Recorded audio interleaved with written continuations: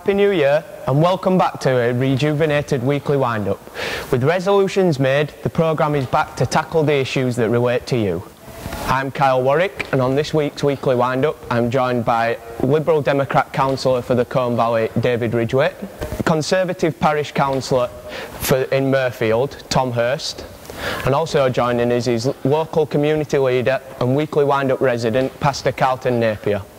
Welcome, gentlemen. We're going to start off today's show with a discussion about strike action.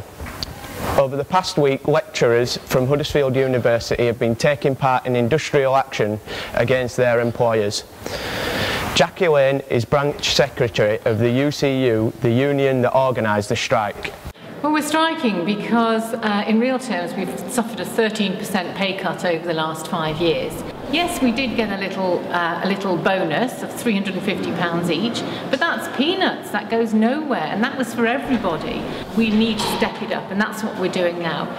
We don't like striking, we don't like losing pay, we don't like disadvantaging the students, but sometimes you've just got to stand up and be counted. Jackie mentions there that whole-day strikes have proved useless in changing university bosses' minds in terms of getting staff a pay rise.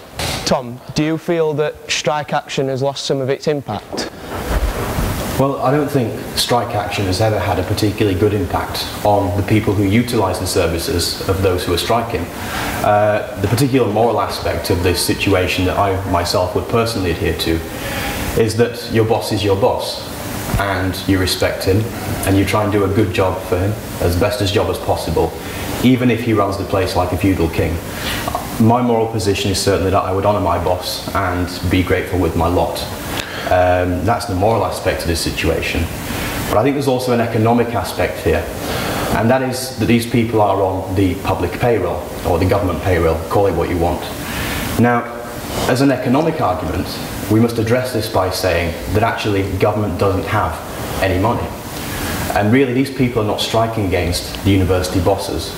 Given the fact they're on the public payroll, they're actually striking against the taxpayer, the people who pay their wages. And so what they're saying is they're going out and they're saying, give me more of your money or I'm going to continue misbehaving. And I don't think that's a particularly moral or very nice position to take. And given that these people are asking for more public money in a way which is rather mischievous and rather misbehaving, I think we should be far more discontented about this than we currently are. That's fair enough. Is that something that you would agree with, Councillor? The issue is more complicated than that. The university lecturers have had no change in their income levels for 4 years, as far as I understand the situation. But then again, neither has anybody else. The country is in a very difficult economic situation, and I rather feel that the university lecturers, by coming out on strike, actually it's not just the lecturers, it's the university staff right across from the cleaners right up, for them to be coming out on strike in what must be regarded as a relatively safer form of employment than perhaps in the small, medium-sized enterprises that we hear so much about, is cocking a snook at the rest of society. I personally feel that they are misguided in taking strike action at this time. One of the arguments that the strikers put across is that the university currently has a surplus of £1 billion worth of money. Do you feel that it's fair for university bosses to take the kind of pay that they do whilst refusing to increase other staff's wages? If there is a surplus of £1 billion, first of all I'd be fascinated to know how the unions know that that's there. Secondly, I'd be fascinated to know that they know that it's surplus. £1 billion is an enormous amount of money. But what I would say is that Huddersfield University has transformed itself and its position within our town and our borough over the last 5 to 10 years through the singular and specific actions of the Vice-Chancellor Bob Cryan. It has brought itself from being a pretty ordinary provincial university, if you like, a grandiose polytechnic college, and it's become literally an international main player in some of the cutting-edge technology work that it's now doing. And I am a massive fan of Huddersfield University. I don't think the money that the university has in reserve has got anything to do with this strike, because the pay does not come directly from the universities, it comes from the government. The government sets the pay levels, not the university. And also, if I may as well say, I saw some of them protesting on the crossroads yesterday at the university, and it seems to me that there is always an element in these protests and strikes of protest for protest's sake by a left-wing bunch of metropolitan trendies and cultural Marxists who are, like everyone else, against poverty, war and injustice. Who isn't? I think they're making a mess and they should go home. Pastor Napier, do you sort of feel that strikers now, they're kind of struggling to make their voices heard? Do you think they might have to diversify the way that they make themselves heard in a contemporary society? Well, I'm really going to avoid speculation, but a strike has a purpose. And when you think of past strikes and the horrible times you have been through, those days are long gone with. And here we have a university in the heart of our town, meant to be the brain of our town. If they can't sit down at the table and negotiate decently and get what they want, personally, I don't think a strike is going to do it.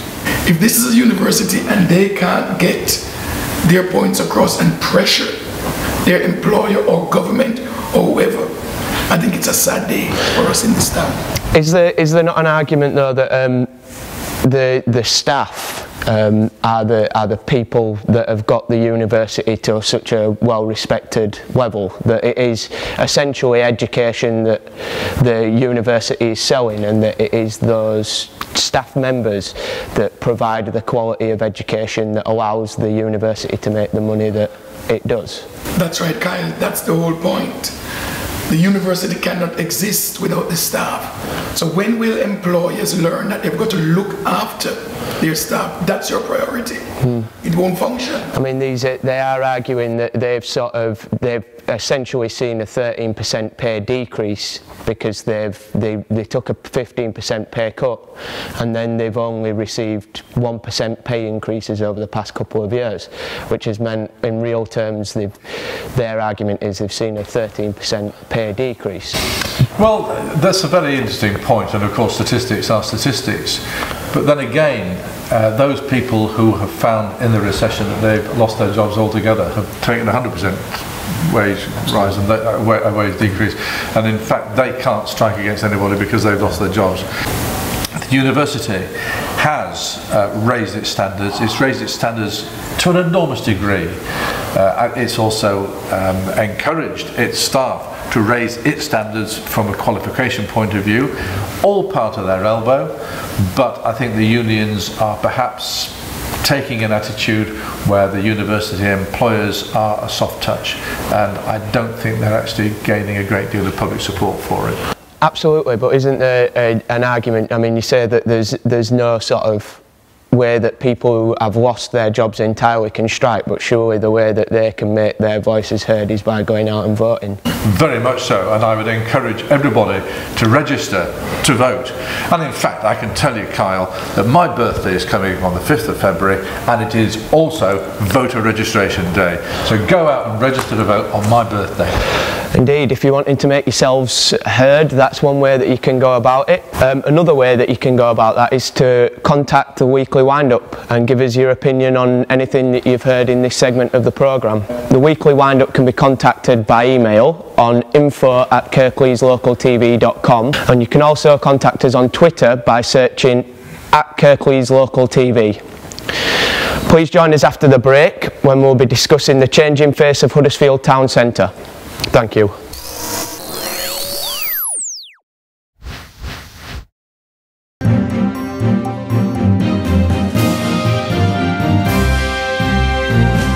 And welcome back. I'm Kyle Warwick, and this is Kirklees Local Television's Weekly Wind-Up. Joining me this week are Councillor David Ridgway, Pastor Carlton Napier and Tom Hurst. Welcome back, gentlemen. Thank you. Now we're going to dip straight into a discussion about Huddersfield Town Centre. The prevailing opinion amongst the community seems to be that a lot of Huddersfield's specialist shops and retailers have been replaced by discount stores, bookies and bars. Would you say that there is anything that the council can do to maintain a diverse shopping centre for Huddersfield, Councillor? Well, yes, there is, but I don't agree with the premise upon which you ask your question.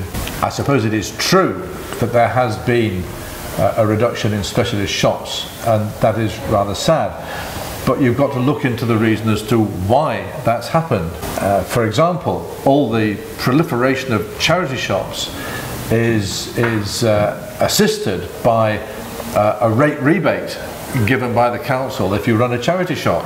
Why should a charity shop, which is competing for the same pound in your pocket as any other shop, why should they get the benefit of a rate rebate when I, who might want to run a specialist the pound discount store, can't get a rate rebate? Is there an imbalance there? But where can the council help?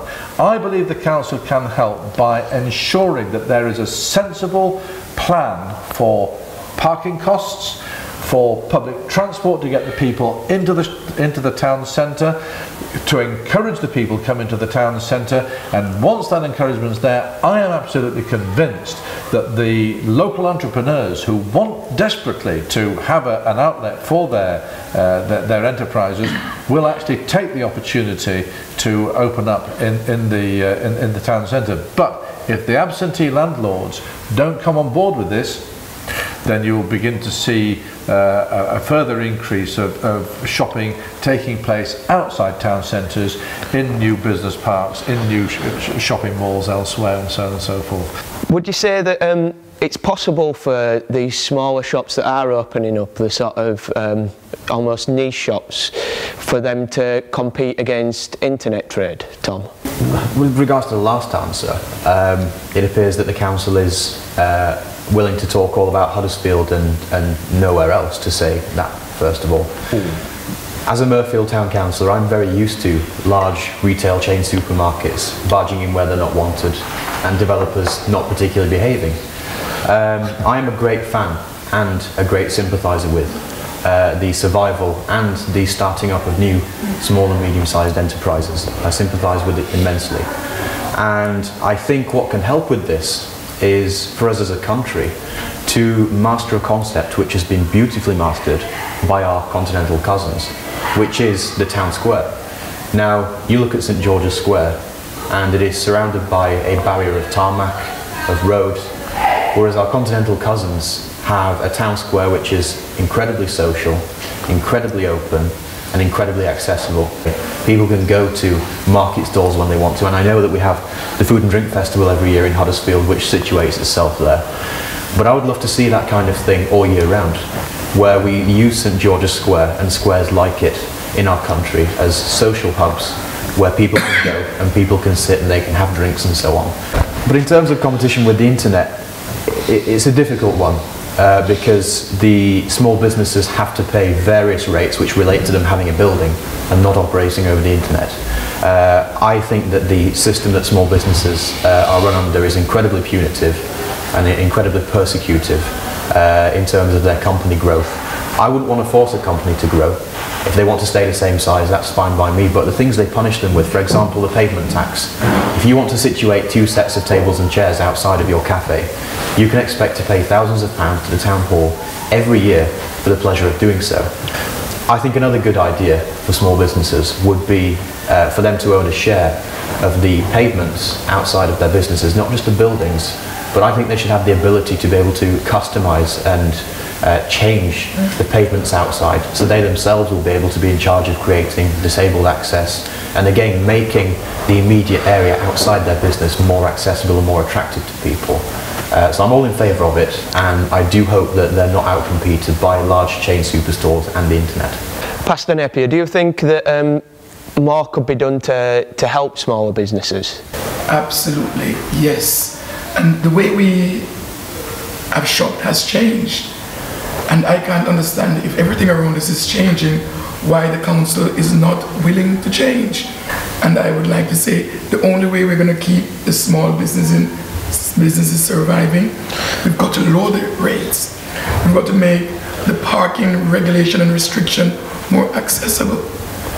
People can't walk this long journey to get to the shops, and there's too many restrictions at the moment. And thirdly, the big giants that are coming in, suffocating the small businesses, has got to be looked at seriously. Why should we allow so many of them to set up at almost every strategic point in our town?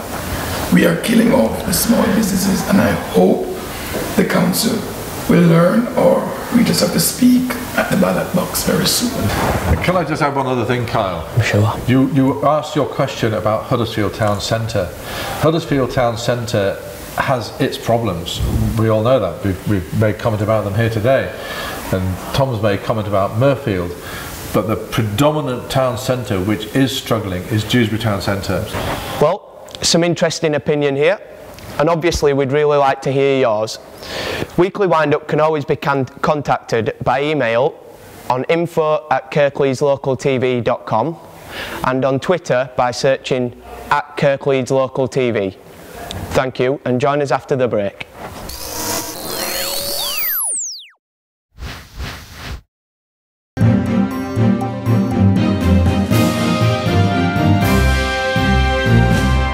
And welcome back to the final part of this week's show.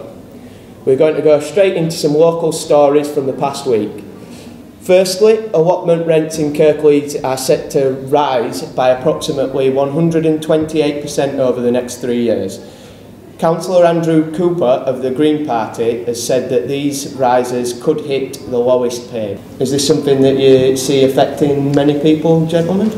A rise of 128%? This is what they're suggesting. Over the next 3 years? I think it's symptomatic of the fact that the council is now run out of money. The support coming from central government is diminishing. Whether it will affect the poorest, I don't think necessarily that the poorest people in our local area necessarily use allotments. I think people who use allotments are people who are keen on gardening and don't necessarily have the space at home. I think Councillor Cooper is perhaps, as they would say in Australia, calling the raw prawn. Secondly, a survey of Huddersfield town fans has suggested that they would like standing areas, safe standing areas at the John Smith Stadium. Furthermore, Terriers chairman Dean Hoyle has added his backing, saying that standing areas enhance the atmosphere at games. Do you think there can be such thing as a safe standing area at football matches, Pastor? I am a sports fanatic, and it drives a fear in me when I hear we talking about standing in any football ground in the UK. I don't think we have the discipline. I don't think we can keep our liquor down. I just feel we're setting up ourselves for more disaster than we see in the past at Hillsborough. Until we see a sort of discipline where people can go to a game and enjoy it with our family, I mean, however excited you are, win or lose, I don't think standing should be encouraged. Thank you. What you mainly tend to find is that many of the fans that want to stand are the same fans that want to sing and shout and be lewd and oftentimes drunk as well. Right. Very much accompanied with alcohol and so on. I'm a great fan of Huddersfield Town, big admirer of Dean Hoyle, great respect to him for what he's done for the club. Also a big admirer of Sunderland AFC. But sometimes I just see issues such as this and I think, what is all this fuss about 22 men kicking a bladder around the field? I beg to differ. Well, indeed, I strongly beg to differ, and I would also add that when I go and watch Huddersfield Town, I don't tend to drink, and I find myself standing for at least a quarter of the game. It tends to be in reaction to things that the referee's done, but there you go. It's quite entertaining.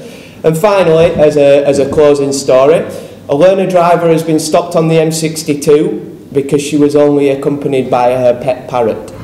Chief Inspector Mark Bonas stated that anyone who takes to the road as a learner must be accompanied by a qualified driver, and also states that learner drivers are not allowed on the motorway.